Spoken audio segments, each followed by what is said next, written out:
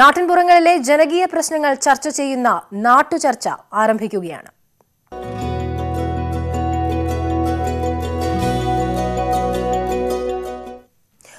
ഇടിഞ്ഞു വീഴാറായ മൺകൂനയ്ക്കു താഴെ നെഞ്ചിരിപ്പോടെ കഴിയുകയാണ് കാസർഗോഡ് നീലേശ്വരത്തെ ചാത്തമത്ത് ഗ്രാമം. കുന്നിൻ മുകളിലെ ചെങ്കൽ ക്വാറികളിൽ നിന്നുള്ള മണ്ണും കല്ലും മഴ പെയ്താൽ താഴെയുള്ള വീട്ടുമുറ്റങ്ങളിൽ നിറയും.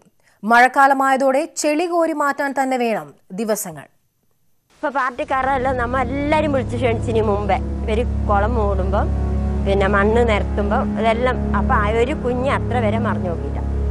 ഒരു ലോഡ് മണ്ണ് തടഞ്ഞ പാട് പാർട്ടിക്കാരെല്ലാം വന്നു, നിങ്ങൾ എന്താ മണ്ണ് തടഞ്ഞത്? നമ്മൾ വിളിക്കേണ്ട ആളെല്ലാം വിളിച്ചു, കളക്ടർക്ക് വിളിച്ചു, കളക്ടർ വന്നു, വില്ലേജ് ഓഫീസർ വന്നിന്, എല്ലാവരും വന്നിന്. ആരും ഇതിനൊരു അനുകൂലമായിട്ട് ഒരു ഇതും ഉണ്ടായില്ല. പിന്നെ ഞങ്ങൾ എന്തെന്ന് വേണ്ടത്? ചാത്തമത്ത് കുന്നിന് മുകളിൽ മഴ പെയ്താൽ താഴെയാകെ ചെളി നിറയും. ഒരു നിയന്ത്രണവുമില്ലാതെയാണ് ചെങ്കൽ കുന്നുകളിൽ നിന്നുള്ള മണലെടുപ്പ്. മഴ പെയ്താൽ വെട്ടിയെടുക്കുന്നതിലെ ബാക്കി ചെങ്കല്ലും മണ്ണും ഒലിച്ചിറങ്ങും. നാടാകെ ചെളിക്കുളമാകും. പിന്നെയുള്ള നാട്ടുകാരുടെ അവസ്ഥ ഇതാണ്.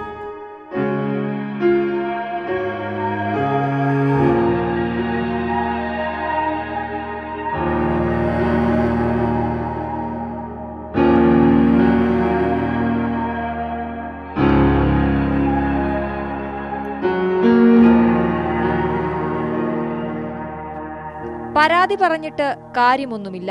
തിരിഞ്ഞു നോക്കാൻ ആരുമില്ല.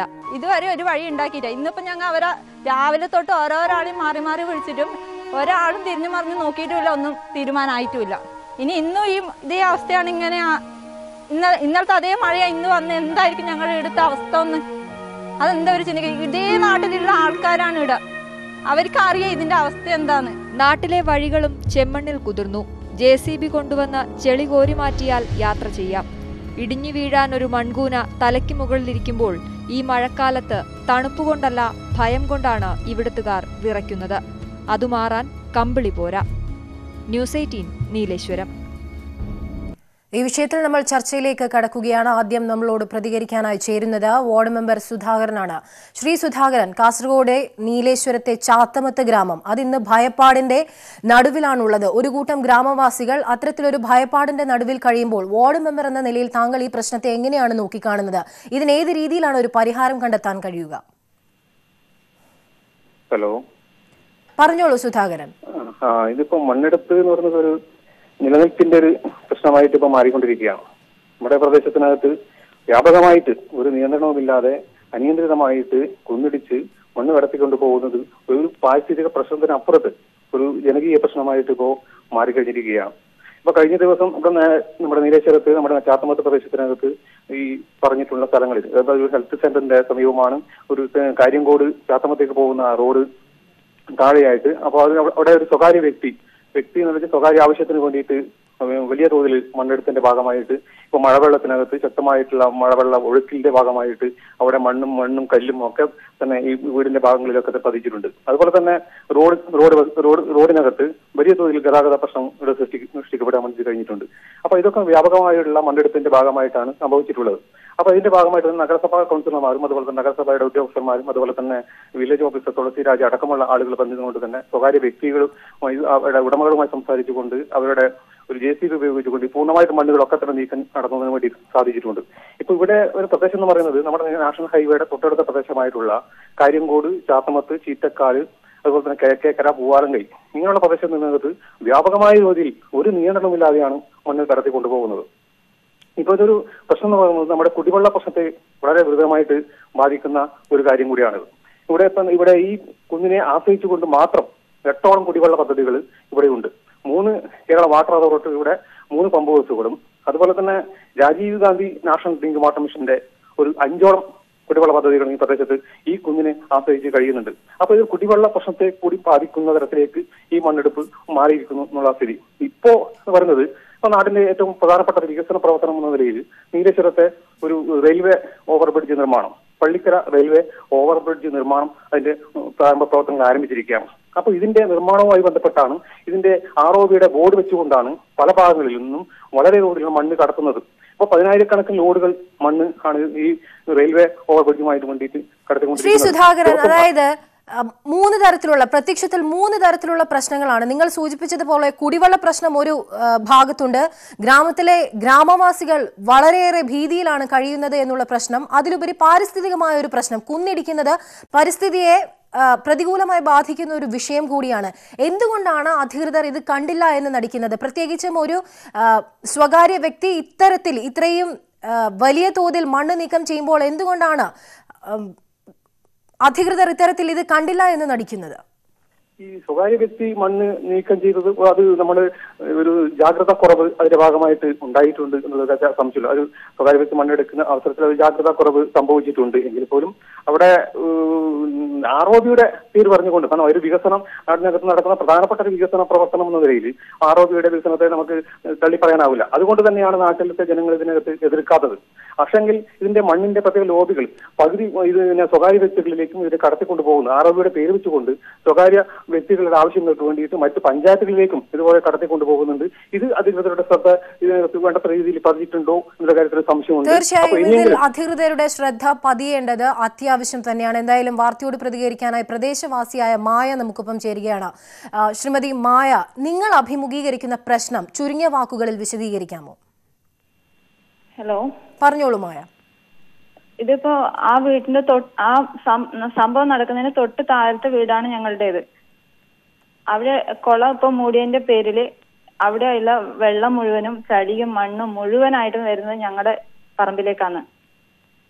അത് കാരണം ഞങ്ങൾക്ക് ഇപ്പൊ അവിടെ നിങ്ങൾ ഫോട്ടോ ഇതൊക്കെ കണ്ടു കാണും, മുഴുവൻ ചളിയും മണ്ണും വന്ന് ഞങ്ങൾക്ക് ഇപ്പം വീട്ടിനകത്ത് കയറാനോ ഇറങ്ങാനോ പറ്റാത്തൊരവസ്ഥയായി. ഞങ്ങൾ അത് ആദ്യം തൊട്ട് തന്നെ അവരോട് എല്ലാവരോടും, സ്ഥലത്തിന്റെ ആൾക്കാരോടും പറഞ്ഞിട്ടുണ്ട്, അവിടെയുള്ള പാർട്ടിക്കാരോട് പറഞ്ഞിട്ടുണ്ട്, പിന്നെ വില്ലേജ് ഓഫീസിൽ പരാതി കൊടുത്തിട്ടുണ്ട്.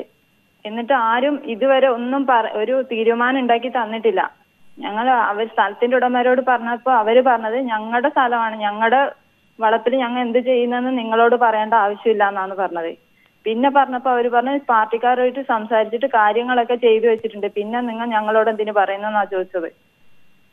ശരി, പ്രതികരിച്ചതിന് നന്ദി. ഇപ്പോൾ നഗരസഭാ ചെയർമാൻ പ്രൊഫസർ KP ജയരാജൻ നമുക്കൊപ്പം ചേരുകയാണ്. ശ്രീ ജയരാജൻ, വളരെ ഗുരുതരമായ ഒരു പാരിസ്ഥിതിക പ്രശ്നം, അതിലുപരി അവിടുത്തെ ഗ്രാമവാസികളുടെ ജീവന് തന്നെ ഭീഷണിയായ ഒരു കുന്ന്, അവിടുത്തെ മണ്ണെടുപ്പ്, എന്തുകൊണ്ടാണ് അധികൃതരുടെ ശ്രദ്ധയിൽ ഇത്തരത്തിലൊരു കാര്യം പെടാത്തത്? നിങ്ങൾ എന്തുകൊണ്ടാണ് ഇത്തരത്തിലൊരു ഇടപെടൽ നടത്താത്തത് ഇത്തരത്തിൽ അനധികൃതമായ ഒരു മണ്ണെടുപ്പ് നടക്കുമ്പോൾ? നീലേശ്വരം ചാത്തമത്ത് ഒരു വ്യക്തിയുടെ സ്ഥലത്ത് നിന്ന് മണ്ണ് നീക്കം ചെയ്യാൻ വേണ്ടി അദ്ദേഹം മറ്റൊരു വ്യക്തിക്ക് സമ്മതം കൊടുത്ത കാര്യങ്ങള് ഞങ്ങളുടെ ശ്രദ്ധയിലേക്ക് പെടുന്നത് തന്നെ ഈ അവസാന ദിവസങ്ങളിൽ മാത്രമാണ്. ഒരുപക്ഷെ നേരത്തെ സമീപവാസികളോ അല്ലെങ്കിൽ പരിസ്ഥിതി പ്രവർത്തകരോ ഇത് ഏതെങ്കിലും തരത്തിൽ സൂചിപ്പിച്ചിരുന്നുവെങ്കിൽ കൃത്യമായ നടപടി നഗരസഭ എടുക്കുമായിരുന്നു. അതിൽ 2 പക്ഷം നഗരസഭയുടെ ഭാഗത്തു നിന്ന് ഇല്ല. പൊതു ആവശ്യങ്ങൾക്ക് മണ്ണെടുക്കേണ്ട കാര്യങ്ങളിൽ നീലേശ്വരം നഗരസഭ കൃത്യമായ ഒരു സമീപനം എടുത്തിരുന്നു. ഇപ്പൊ നീലേശ്വരത്ത് നമ്മുടെ നാഷണൽ ഹൈവേയിൽ നീലേശ്വരം പള്ളിക്കര റെയിൽവേ മേൽപ്പാലം നിർമ്മാണം നടക്കുന്നുണ്ട്. അതിന് പോലും നമ്മൾ എവിടെന്നെങ്കിലും മണ്ണെടുക്കേണ്ടതുണ്ടെങ്കിൽ ഇത്ര മണ്ണ് ഇത്ര അളവിൽ മണ്ണ് ആവശ്യമുണ്ട് എന്നും അത് നൽകേണ്ടതാണ് എന്ന് പറഞ്ഞുകൊണ്ട് സമയക്രമം വെച്ചുകൊണ്ട് കുട്ടികളുടെ വിദ്യാഭ്യാസ വാഹനങ്ങളൊക്കെ ഓടുന്ന സമയത്തൊന്നും മണ്ണ് സ്പീഡിൽ കൊണ്ടുപോകാൻ പാടില്ല എന്ന കൃത്യമായ ഒരു നിലപാട് എടുത്തുകൊണ്ട് ഞങ്ങൾ അതിന് കത്ത് കൊടുക്കാറുണ്ട്. ഇന്ന ആവശ്യത്തിലേക്കാണ് മണ്ണ് ഇന്ന സ്ഥലത്താണ് എടുക്കുന്നത് എന്നതുപോലും നമ്മൾ കത്ത് മുഖാന്തരം കൊടുക്കാറുണ്ട്. ഇങ്ങനെ ഒരു കത്തിന് ആരും വന്നിട്ടില്ല. പ്രദേശത്തെ പൊതുപ്രവർത്തകരും ഒന്നും തന്നെ. ശ്രീ ജയരാജൻ, അതായത് പ്രദേശവാസികൾ ഉൾപ്പെടെ അവിടുത്തെ പഞ്ചായത്തിൽ കത്ത് നൽകിയിട്ടുണ്ട്, അധികാരികളെ ഇത്തരത്തിലുള്ള വിവരം ധരിപ്പിച്ചിട്ടുണ്ട്. എന്തായാലും നഗരസഭയുടെ ശ്രദ്ധയിൽ ഇപ്പോൾ ഈ കാര്യം വന്നുപെട്ടിരിക്കുകയാണ്. നിങ്ങൾ എന്ത് തരത്തിലുള്ള നടപടിയാണ് ഇനി കൈക്കൊള്ളുക? അത് സ്വകാര്യ വ്യക്തിയിൽ നിന്നും അത് അനുവാദം വാങ്ങിയാണ് മണ്ണ് അവിടെ നിന്ന് എടുത്തിരിക്കുന്നത്. നഗരസഭയുടെ ശ്രദ്ധയിലേക്ക് 2 ദിവസം മുമ്പെയാണ് ഇത് വന്നത്. ഉടനെ തന്നെ റവന്യൂ അധികൃതരുടെ ശ്രദ്ധയിൽ ഇത് പെടുത്തുകയും മണ്ണ് അവിടുന്ന് ഒരു കാരണവശാലും എടുക്കാൻ പാടില്ല, പാരിസ്ഥിതിക പ്രശ്നം വരുന്ന ഒരു വിഷയത്തിലും നഗരസഭ കൂട്ടു നിൽക്കില്ല എന്നത് വ്യക്തമായ ഒരു നിലപാട് തന്നെയാണ്.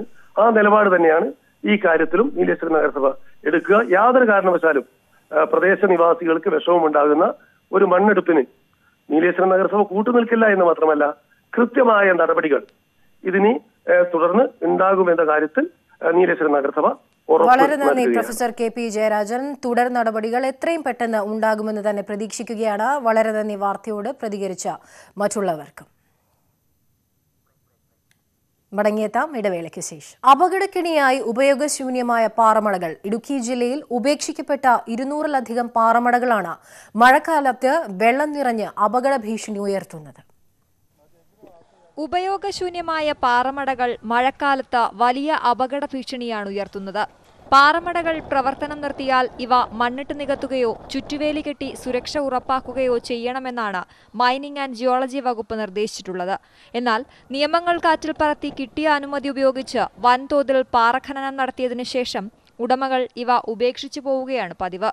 ഇത്തരത്തിലുള്ള 200-ലധികം പാറമടകളാണ് ഇടുക്കിയിലുള്ളത്. വേനലിന് ശേഷം ശക്തമായി പെയ്ത മഴയിൽ ഇത്തരം പാറമടകൾ 30-40 അടി ആഴമുള്ള വെള്ളക്കെട്ടായി മാറി. ഈ അപകടക്കെണി തീർക്കുന്ന ഇത്തരം പാറമടകൾ ജനങ്ങൾക്ക് ഉതകുന്ന രീതിയിലോ അല്ലെങ്കിൽ അവർക്ക് ഹാനികരമല്ലാത്ത രീതിയിലോ മാറ്റിയെടുക്കേണ്ടത് ഭരണകൂടത്തിൻ്റെ ഉത്തരവാദിത്തമാണ്. ഒന്നുകിൽ ഉടമസ്ഥരുമായിട്ട് സഹകരിച്ച് ഇത്തരത്തിൽ ജനങ്ങളെ കൂടുതൽ അട്രാക്ട് ചെയ്യുന്ന നിരവധി സംവിധാനങ്ങൾ ഇപ്പോൾ ഇടുക്കി ഹൈൽ ടൂറിസത്തിൽ ഉൾപ്പെടെ വലിയ പാറക്കുടികളിലാണ് അവിടെ ബർമ ബ്രിഡ്ജും ബോട്ടിംഗ് ഉൾപ്പെടെയൊക്കെ ചെയ്തിരിക്കുന്നത്. അപ്പം 10-20 അടിക്ക് മേളിൽ താഴ്ചയുള്ള ഇത്തരം പാറക്കായങ്ങളിൽ നിന്നും ജനങ്ങളുടെ ജീവന് സംരക്ഷണം ഒരുക്കാനുള്ള നടപടികൾ അധികൃതർ സ്വീകരിക്കണമെന്നാണ് ഇതിൽ പറയാനുള്ളത്. മുൻപും നിരവധി അപകടങ്ങളുണ്ടായ പശ്ചാത്തലത്തിൽ അപകട ഭീഷണി ഉയർത്തുന്ന പാറമടകൾ നികത്തി ജനങ്ങൾക്ക് സുരക്ഷ ഒരുക്കണമെന്നാണ് പ്രദേശവാസികളുടെ ആവശ്യം. ന്യൂസ് 18 ഇടുക്കി. പ്രളയാനന്തര പുനർനിർമ്മാണത്തിന്റെ ഭാഗമായി പത്തനംതിട്ടയിലെ വീടുകളുടെ നിർമ്മാണം അന്തിമഘട്ടത്തിൽ. തിരുവല്ല കടപ്രയിൽ സിറോ ലാൻഡ് കോളനിയിലെ നിർമ്മാണ പ്രവർത്തനങ്ങൾ ജില്ലാ കളക്ടർ വിലയിരുത്തി. പ്രളയത്തിൽ വീടുകൾ നഷ്ടമായ പത്തനംതിട്ടയിലെ ദുരിതബാധിതർക്ക് സർക്കാരും സന്നദ്ധ സംഘടനകളും ചേർന്നാണ് വീട് നിർമ്മിച്ചു നൽകുന്നത്. നിർമ്മാണ പ്രവർത്തനങ്ങൾ അന്തിമഘട്ടത്തിലാണ്. തിരുവല്ല കടപ്രയിലെ സീറോ ലാൻഡിലെ വീടുകളുടെ നിർമ്മാണ പുരോഗതി കളക്ടർ PB നൂഹ് നേരിട്ട് സന്ദർശിച്ച് വിലയിരുത്തി. ഫോമ, തണൽ എന്നീ സംഘടനകളുടെ പിന്തുണയും ഉണ്ട്. 33 വീടുകളാണ് ഇവിടെ നിർമ്മിക്കുന്നത്. 5 ലൊക്കേഷൻസിലായി 49 വീടുകൾ മുത്തൂറ്റ് ചെയ്യുന്നുണ്ട്. അതാണ് ഇനി നമുക്ക് കുറച്ച് പെൻഡിങ് ഉള്ള വർക്കുകൾ. ബാക്കിയുള്ള വീടുകളുടെ പ്രവർത്തനം അതിൻ്റെ ലാസ്റ്റ് ലാപ്പിലാണ്. 320ഓളം വീടുകൾ നമ്മുടെ പരിപൂർണമായി കഴിഞ്ഞു. ബാക്കിയുള്ള 200ഓളം വീടുകൾ ഏകദേശം പരമാവധി 1 മാസത്തിനുള്ളിൽ 200 വീടുകൾ കൂടി തീരുന്ന ഒരു അവസ്ഥയിലാണുള്ളത്. അത് കൂടാതെ 100 വീടുകൾ കൂടിയാണുള്ളത്. ആ 100 വീടുകളിലുള്ള 15 വീടാണ് ഇപ്പോൾ നമ്മൾ കാണുന്നത്. ജില്ലയിലെ വിവിധ പ്രദേശങ്ങളിലായി 320 വീടുകളുടെ നിർമ്മാണം ഇതുവരെ പൂർത്തിയായി. 200ഓളം വീടുകളുടെ നിർമ്മാണം പുരോഗമിക്കുന്നു. ഇത് 1 മാസത്തിനകം പൂർത്തിയാക്കും. ഓഗസ്റ്റ് മാസത്തോടെ പ്രളയബാധിതർക്ക് വീട് കൈമാറാനാണ് ലക്ഷ്യം. പ്രളയത്തെ അതിജീവിക്കാൻ കഴിയുന്ന തരത്തിലുള്ള വീടുകളാണ് നിർമ്മിക്കുന്നത്. ന്യൂസ് 18 പത്തനംതിട്ട. നൂറ്റാണ്ടുകൾക്ക് ശേഷം വിരുന്നെത്തുന്ന പെരുങ്കളിയാട്ടത്തെ വരവേൽക്കാനൊരുങ്ങി കാസർഗോഡ് പെരിയയിലെ കല്യോട്ട് ഗ്രാമം. കളിയാട്ടത്തിനായി നാട്ടുകാർ ചേർന്ന് വയലിൽ വിത്തിറക്കി. ഇവിടെ വിളയുന്ന നെല്ലുപയോഗിച്ചാണ് ആഘോഷത്തിനെത്തുന്നവർക്ക് ഭക്ഷണം തയ്യാറാക്കുന്നത്.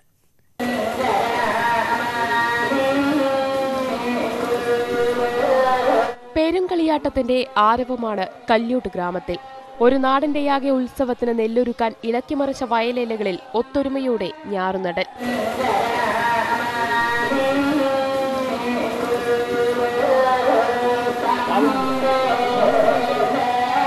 7 പതിറ്റാണ്ടുകൾക്ക് ശേഷം വിരുന്നെത്തുന്ന പെരുങ്കളിയാട്ടത്തിൽ പങ്കുചേരാനെത്തുന്നവർക്ക് ഇവിടെ വിളയുന്ന നെല്ലുകുത്തിയാണ് ഭക്ഷണമൊരുക്കുന്നത്. ഡിസംബർ 23 മുതൽ 29 വരെ നടക്കുന്ന ഈ കളിയാട്ടത്തിൽ ഉദ്ദേശം 3-4 ലക്ഷം പേര് പങ്കെടുക്കുകയും അന്നദാനം നൽകുന്നതിനായി നമ്മൾ ഇന്നിവിടെ ഹരിത കൃഷിയും അതുപോലെ അതിനു വേണ്ടുന്ന പച്ചക്കറികളും ഉണ്ടാക്കാനാണ് തീരുമാനിച്ചിട്ടുള്ളത്. പുതുതലമുറക്കാരും ഞാറുനടലിനായി കണ്ടത്തിലിറങ്ങി. കല്യോട്ട് ഭഗവതി ക്ഷേത്രത്തിന്റെ ഉടമസ്ഥതയിലുള്ള ഏക്കർ കണക്കിന് പാടത്താണ് ഞാറുനട്ടത്. 6 മാസം കൊണ്ട് കൊയ്ത്തു നടത്തി ഉത്സവത്തിനുള്ള അരി സംഭരിക്കുകയാണ് ലക്ഷ്യം. പെരുങ്കളിയാട്ടത്തിനായുള്ള കാത്തിരിപ്പിലാണ് ഇപ്പോൾ നാട്. ന്യൂസ് 18 കാസർഗോഡ്. പ്രാഥമിക സൗകര്യങ്ങൾ പോലുമില്ലാതെ വയനാട് ചെതലയം കൊമ്പൻമൂല കാട്ടുനായ്ക്ക കോളനിക്കാർ 5 വർഷം മുൻപ് വീടും സ്ഥലവും നൽകുമെന്ന് പറഞ്ഞ് വനംവകുപ്പ് കാടിനുള്ളിലെ കൊമ്മഞ്ചേരി കാട്ടുനായ്ക്ക കോളനിയിൽ നിന്ന് മാറ്റിപ്പാർപ്പിച്ച കുടുംബങ്ങളാണ് ദുരിതത്തിൽ കഴിയുന്നത്. കൊമ്പൻമൂല കാട്ടുനായ്ക്ക കോളനിയിലേക്കുള്ള യാത്രയാണിത്. വയനാട് വന്യജീവി സങ്കേതത്തിനുള്ളിൽ ചെതലയത്ത് റേഞ്ചിലെ കുറിച്ചിയാട് സെക്ഷനിലാണ് ഇവരുടെ താമസം. അടിസ്ഥാന സൗകര്യങ്ങളൊന്നുമില്ലാതെയാണ് 10 കുടുംബങ്ങൾ ഇവിടെ കഴിയുന്നത്. കുടിവെള്ള പ്രശ്നം രൂക്ഷമാണ്. വനത്തിലെ ചതുപ്പിലൂടെ ഒഴുകിവരുന്ന വെള്ളമാണ് ഏക ആശ്രയം. ഒരു കക്കൂസ് പോലുമില്ല ഈ കോളനിയിൽ. മഴയും കാറ്റ് വരുമ്പോൾ രക്ഷയില്ല, കിടക്കാൻ സൗകര്യമില്ല, അകൊക്കെ വെള്ളമാവും. പുറത്തു കൂടെ തിണ്ണെ കൂടെ ഒക്കെ കക്കൂസും ഇല്ല, ബാത്റൂമും ഇല്ല. കാട്ടിലേക്കാണ് പോകുന്നത്.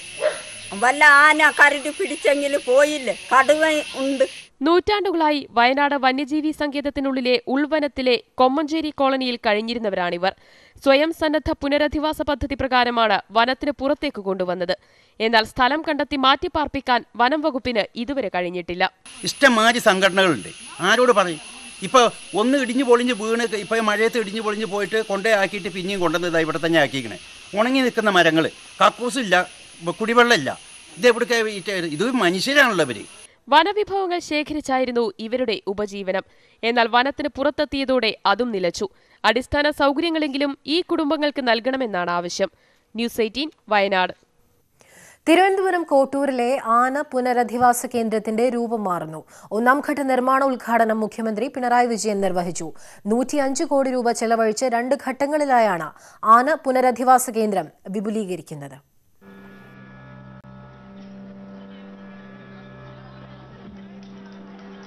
കോട്ടൂരിലെ ആന പുനരധിവാസ കേന്ദ്രം അന്തർദേശീയ നിലവാരത്തിലേക്ക് ഉയർത്തുകയാണ് ലക്ഷ്യം. ആന മ്യൂസിയം, സൂപ്പർ സ്പെഷ്യാലിറ്റി സൗകര്യങ്ങളോടുകൂടിയ വെറ്റിനറി ആശുപത്രി, പ്രകൃതി സ്നേഹികൾക്കും വിദ്യാർത്ഥികൾക്കുമായി പഠന ഗവേഷണ കേന്ദ്രം, പാപ്പാന്മാർക്കുള്ള പരിശീലന കേന്ദ്രം എന്നിവ പുതിയ പദ്ധതിയുടെ ഭാഗമാണ്. കോട്ടൂർ വനമേഖലയിലെ 176 ഹെക്ടർ ഭൂമിയിലാണ് നിർമ്മാണ പ്രവർത്തനങ്ങൾ. ആനകളുടെ ക്ഷേമം ഉറപ്പുവരുത്തുകയാണ് ലക്ഷ്യം. ആനകളെ അവയുടെ സ്വാഭാവിക ആവാസ വ്യവസ്ഥയിലെന്ന പോലെ പാർപ്പിക്കാൻ കഴിയും. ഉടമസ്ഥരിൽ നിന്ന് പീഡനം നേരിടുന്ന നാട്ടാനകളെ കൂടി പുനരധിവസിക്കുകയും ലക്ഷ്യമിടുന്നുണ്ട്. നാട്ടിൽ കുറെ ആനകളുണ്ടല്ലോ, ആ ആനകള് ചിലതെങ്കിലും വലിയ ക്രൂരത അനുഭവിക്കേണ്ടി വരുന്നു. ആനയെ പരിപാലിക്കുന്നു എന്ന് പറയുന്നവരുടെ ഭാഗത്ത് തന്നെയാണ് ക്രൂരത ഉണ്ടാകുന്നത്. അപ്പൊ അത്തരം ക്രൂരതയ്ക്കിരയാകുന്ന ആനകളെ കൂടി ഇവിടെ എത്തിച്ച് അവയെയും പരിപാലിക്കുന്ന നില ഈ കേന്ദ്രത്തിൽ ഉണ്ടാകും. 2 ഘട്ടങ്ങളിലായി നടപ്പിലാക്കുന്ന പദ്ധതിയുടെ ആദ്യഘട്ടത്തിൽ 71.9 കോടി രൂപയുടെ നിർമ്മാണ പ്രവർത്തനങ്ങളാണ് നടക്കുക. കുട്ടിയാനകളുടെ പരിപാലനത്തിനായി പ്രത്യേക സങ്കേതങ്ങൾ, ആനകൾക്ക് ഭക്ഷണം പാകം ചെയ്യുന്നതിനുള്ള വലിയ അടുക്കള എന്നിവയും ഇവിടെ ഒരുക്കും. പൊതുജനങ്ങൾക്ക് സുരക്ഷിതമായ അകലത്തിൽ നിന്ന് ആനകളെ വീക്ഷിക്കാനുള്ള സൗകര്യവും ഒരുക്കും. ന്യൂസ് 18 തിരുവനന്തപുരം. കണ്ണൂർ തെന്നം കോയിപ്ര റോഡിലൂടെ യാത്ര ചെയ്താൽ നാട്ടുകാരുടെ നടുവൊടിയും. റോഡ് തകർന്നിട്ട് വർഷങ്ങളായി. പരാതിപ്പെട്ടിട്ടും നടപടി ഉണ്ടാകാത്തതിൽ നാട്ടുകാർ പ്രതിഷേധത്തിലാണ്. എരമം കുറ്റൂർ പഞ്ചായത്തിലെ തെന്നം കോയിപ്ര റോഡ് തകർന്നിട്ട് വർഷങ്ങളായി. കുണ്ടും കുഴിയുമായ റോഡിലൂടെ നടക്കാൻ പോലുമാകില്ല. വാർഡുകൾ തമ്മിലുള്ള അതിർത്തി തർക്കമാണ് റോഡ് നന്നാക്കാത്തതിന് കാരണമെന്ന് നാട്ടുകാർ ആരോപിക്കുന്നു. പരാതി നൽകി മടുത്തുവെന്നും നാട്ടുകാർ. സമീപ പ്രദേശങ്ങളിലെ റോഡുകളെല്ലാം ആധുനിക രീതിയിൽ പുനർനിർമ്മിച്ചപ്പോഴും ഈ റോഡിന് മാറ്റമുണ്ടായില്ല. നാബാർഡ് പദ്ധതിയിൽ ഉൾപ്പെടുത്താമെന്ന് പറഞ്ഞിട്ട് അന്ന് സാധാരണ വീതി ഉണ്ടായിരുന്ന റോഡ് 8 കിലോമീറ്റർ വീതി വേണം നമുക്ക് എന്തൊക്കെ കേന്ദ്ര ഗവൺമെൻറ് പദ്ധതിയിൽ ഉൾപ്പെടുത്താമെന്ന് പറഞ്ഞിട്ട് ഇത് വീതി കൂട്ടി 8 മീറ്റർ വീതിയാക്കിയിട്ട് 35 വർഷത്തോളമായി. അതിനുശേഷം പഞ്ചായത്ത് ഓരോ കാരണങ്ങൾ പറഞ്ഞ് ഇന്ന പദ്ധതിയിൽ ഉൾപ്പെടുത്താം, ഇന്ന് അടുത്ത പദ്ധതിയിൽ ഉൾപ്പെടുത്താം, ഇങ്ങനെ പറഞ്ഞ് നീട്ടി കൊണ്ടുപോവുകയാണ്. അതിനിടയിൽ അവർ ചിലപ്പോൾ പല അവിടെ എവിടെയും ബാനറുകൾ വെക്കും. മറ്റേ MLA ഫണ്ടിൽ നിന്ന് പാസ്സായി, MP ഫണ്ടിൽ നിന്ന് പാസ്സായി, അങ്ങനെയൊക്കെ പറഞ്ഞിട്ട് ജനങ്ങളെ അവർ ഇവിടുത്തെ മെമ്പർമാരും തിരഞ്ഞെടുക്കപ്പെട്ട വ്യക്തികളെല്ലാം ജനങ്ങളെ കബളിപ്പിച്ചുകൊണ്ടിരിക്കുകയാണ് ഇവിടെ ഈ റോഡിൻ്റെ പേരിൽ. നേരം ഇരുട്ടിയാൽ റോഡിലൂടെയുള്ള കാൽനടയാത്ര പോലും പറ്റില്ല. ഇവിടെ തെരുവ് വിളക്കുകൾ ഒന്നുമില്ല. ഇരുചക്ര വാഹനങ്ങൾ അപകടത്തിൽപ്പെടുന്നത് പതിവാണ്. റോഡ് പുനർനിർമ്മിക്കാൻ 2 വർഷം മുൻപ് സർവേ നടന്നെങ്കിലും തുടർ നടപടി ഉണ്ടായില്ല. കരിപ്പാൽ, മാവുള്ളപ്പൊയിൽ, തെന്നം എന്നിവിടങ്ങളിലുള്ളവരാണ് ഏറെയും ബുദ്ധിമുട്ടുന്നത്. റോഡിലൂടെ വെള്ളം കുത്തിയൊലിച്ചതോടെ ചെളിയും കല്ലും നിറഞ്ഞു കിടക്കുകയാണ്. റോഡിന്റെ സംരക്ഷണ ഭിത്തി ഇളകി പല ഭാഗത്തും മൺകൂനയും രൂപപ്പെട്ടു. റോഡ് പുനർനിർമ്മിക്കാത്തതിനെതിരെ പ്രതിഷേധം ശക്തമാക്കാനാണ് നാട്ടുകാരുടെ തീരുമാനം. ന്യൂസ് 18 ആലക്കോട്. മലപ്പുറം ഊർക്കടവ് പാലത്തിലെ റോഡ് തകർന്ന് അപകടം നിത്യസംഭവമായിട്ടും റീടാറിംഗ് നടത്താത്തതിൽ വ്യാപക പ്രതിഷേധം. കോഴിക്കോട് മെഡിക്കൽ കോളേജിലേക്കുള്ള പ്രധാന റോഡാണിത്. അതേസമയം തുക അനുവദിച്ചിട്ടും നിർമ്മാണം ഏറ്റെടുക്കാൻ കരാറുകാർ തയ്യാറാകാത്തതാണ് പ്രതിസന്ധിക്ക് കാരണമെന്നാണ് ടി വി ഇബ്രാഹിം MLA വാദം. 2000 ഉദ്ഘാടനം ചെയ്ത ഊർക്കടവ് കവണക്കല്ല് പാലമാണ് പൊട്ടിപ്പൊളിഞ്ഞ് അപകട ഭീഷണി ഉയർത്തുന്നത്. കുഴികളിൽ വെള്ളം നിറഞ്ഞ് ഇരുചക്രവാഹനങ്ങൾ അപകടത്തിൽപ്പെടുന്നത് പതിവാണ്. പാലത്തിലൂടെ കാൽനടയാത്രയും ബുദ്ധിമുട്ടാണ്. വലിയ വാഹനങ്ങൾ തെറിപ്പിക്കുന്ന ചെളി കാരണം ബുദ്ധിമുട്ടിലാണ് പ്രദേശവാസികളും. തുണി ഷർട്ട് അയച്ചു വെച്ചിട്ട് തോർത്തുകൊണ്ട് തലയെ കെട്ടിയിടുമ്പോൾ വന്നിട്ട് കുഴി തുറന്നു വിടുക, വെള്ളവും തുറന്ന് വിട്ടുകൊടുക്കുക, ആൾക്കാരിങ്ങനെ കെട്ടിമഞ്ഞ് വീഴുക. ഒരു 3 ദിവസം മുന്നേ ഒരു 4 മണി സമയത്ത് ഒരു പെണ്ണും ഒരു ചെറിയൊരു 6 വയസ്സ് 7 വയസ്സായ കുട്ടിമുള കെട്ടിമഞ്ഞ് വീണ്. നമ്മൾ പോയി വണ്ടി എടുത്ത് നിർത്തി ഒന്നും പറ്റില്ല എന്ന് പറഞ്ഞാൽ അങ്ങനെ രക്ഷപ്പെട്ടു പോയി. ഇതാണ് ഇവിടുത്തെ ദുരിതങ്ങൾ. ഇപ്പോൾ മഴ പെയ്ത് കഴിഞ്ഞാൽ ഇപ്പോഴത്തെ കണ്ടീഷനിൽ വളരെ അപകടം തന്നെയാണ് ഈ റോഡിന്റെ അവസ്ഥ.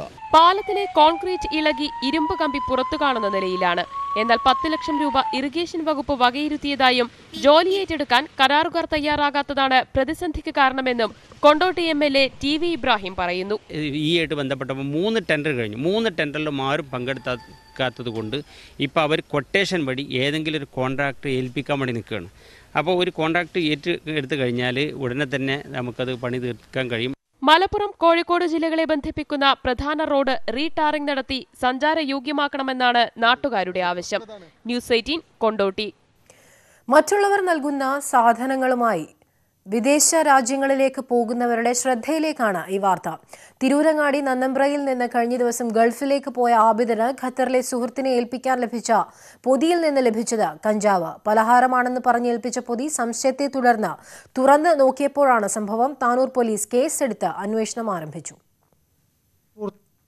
നന്നമ്പ്ര കല്ലത്താണി സ്വദേശി ആബിദിനാണ് ഖത്തറിലെത്തിക്കാൻ കഞ്ചാവ് പൊതി ലഭിച്ചത്. കുടുംബ സുഹൃത്ത് ഖത്തറിലെ സുഹൃത്ത് നൽകാനായി കൊടുത്ത പലഹാരപ്പൊതി സംശയം തോന്നി തുറന്നപ്പോഴാണ് ചതി മനസ്സിലായത്. യാത്ര പുറപ്പെടുന്നതിന് മണിക്കൂറുകൾക്ക് മുൻപാണ് വിദേശത്തേക്കുള്ള പൊതി ആബിദിന്റെ കയ്യിലെത്തിയത്. ഖത്തറിലുള്ള സുഹൃത്ത് നൽകാനായിരുന്നു നിർദ്ദേശം. തുടർന്ന് പോലീസിൽ പരാതി നൽകി. ഈ സാധനം ഇവരെ കയ്യിൽ ഏൽപ്പിച്ചു. അപ്പോൾ ഇവരെ സ്വന്തക്കാരാണ്. അവിടുന്ന് ആരോ സ്നേഹിതനാരോ വരുമെന്ന് പറഞ്ഞു. അവരെ കോൺടാക്ട് നമ്പറും കൊടുത്തിരുന്നു. അപ്പോൾ ഞങ്ങൾ ഈ സാധനം ഇവിടുന്ന് കൊടുത്തയക്കാത്തതിൻ്റെ കാരണത്താൽ അവിടെ ആൾ വന്നിട്ടില്ല. അപ്പോൾ അവർ ആദ്യം ഒരു പ്രാവശ്യം വിളിച്ചപ്പോൾ ഫോൺ എടുത്തു, പിന്നെ ഫോൺ എടുക്കണില്ല. ഞങ്ങൾ ഇതിൻ്റെ എന്താണ് സംഭവം, എന്താ ഇതിൻ്റെ ട്രാപ്പ് എന്നുള്ളത് അറിയാൻ വേണ്ടി ഒരു അന്വേഷണത്തിലാണ്. സംഭവത്തിൽ താനൂർ പോലീസ് അന്വേഷണം തുടങ്ങി. താനാളൂർ, വളാഞ്ചേരി എന്നിവിടങ്ങളിൽ വിദേശ രാജ്യങ്ങളിലേക്ക് ലഹരി വസ്തുക്കളും സ്വർണവും കടത്തുന്ന സംഘമുള്ളതായി പോലീസ് പറയുന്നു. ന്യൂസ് 18 വളാഞ്ചേരി. പാലക്കാട് തിരുവേഗപ്പുറയ്ക്കടുത്ത് തൂതപ്പുഴയിൽ കൂട്ടുകാരുമൊത്ത് കുളിക്കാൻ പോയ വിദ്യാർത്ഥി മുങ്ങി മരിച്ചു. മുഹമ്മദ് ജസീലാണ് മരിച്ചത്. പടിഞ്ഞാറെ പനച്ചിക്കൽ സൈനുദ്ദീന്റെ മകനാണ് മുഹമ്മദ് ജസീൽ. വൈകുന്നേരം 5:30 മണിയോടെയായിരുന്നു അപകടം. കുളിക്കുന്നതിനിടയിൽ ചുഴിയിൽ പെടുകയായിരുന്നു. തിരുവേഗപ്പുറ സ്വകാര്യ ആശുപത്രിയിൽ എത്തിച്ചെങ്കിലും മരണം സംഭവിച്ചിരുന്നു. കൊല്ലം കരുനാഗപ്പള്ളിയിൽ സംഘടിപ്പിച്ച മൺസൂൺ ഫെസ്റ്റ് വേറിട്ട കാഴ്ചയായി. Bharat Bhavan, south zone cultural centre, taluk library കൗൺസിലിന്റെ സഹകരണത്തോടെയാണ് ഡാൻസ് ഫെസ്റ്റ് സംഘടിപ്പിച്ചത്.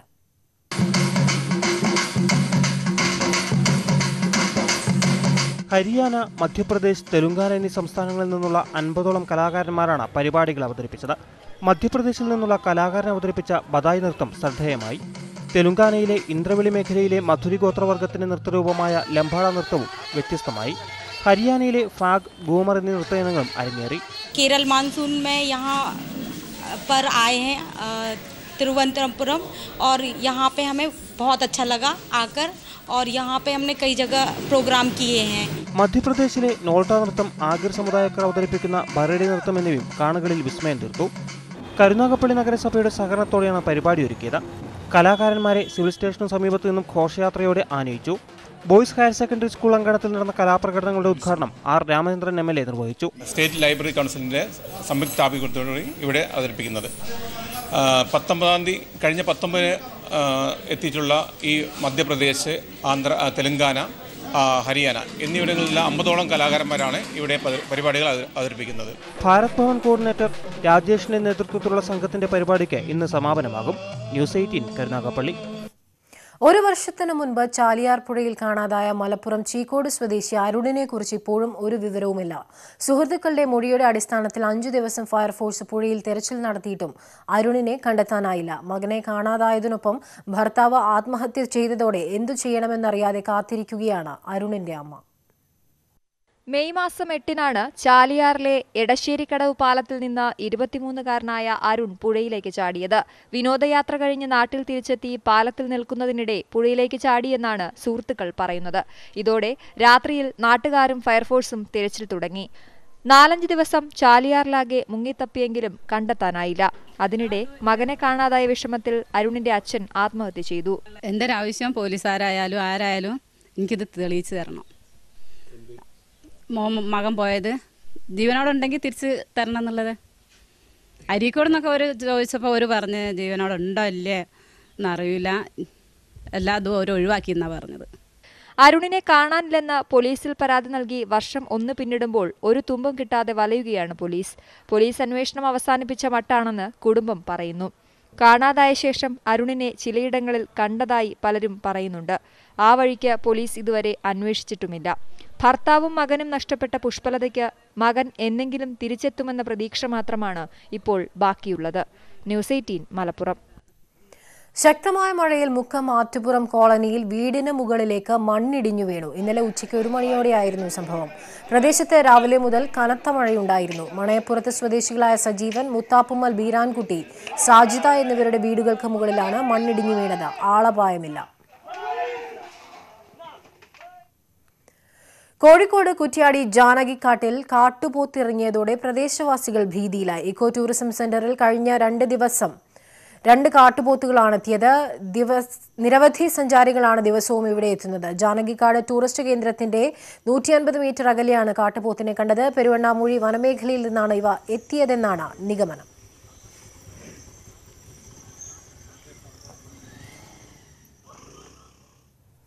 നാട്ടുവർത്തമാനം പൂർണ്ണമാവുകയാണ്.